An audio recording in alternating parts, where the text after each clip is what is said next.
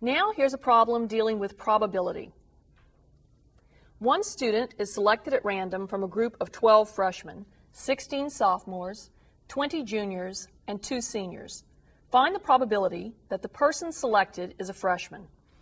We're going to use a fraction where we're going to have in the numerator the number of ways to choose a freshman, since that's what we're looking for.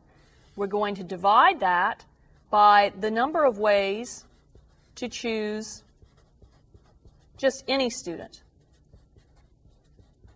So our numerator will be counting the number of ways to achieve what we're looking for with our probability. The denominator will tell us the number of ways overall. So we notice that the number of ways to choose a freshman would be to choose one from the 12 freshmen that are in this group. So we're going to have 12 in our numerator. In our denominator, we're going to have to count up the total number of students. So we're going to have 12 plus 16 plus 20 plus 2. And let's just go ahead and write that down here. And now we simply add and then simplify. We're going to have 12 in our numerator. In our denominator, we're going to add, we get 28 plus another 22, and that's going to give us a value of 50. And now we want to always reduce, and notice that we can divide both numerator and denominator by 2 as they're both even.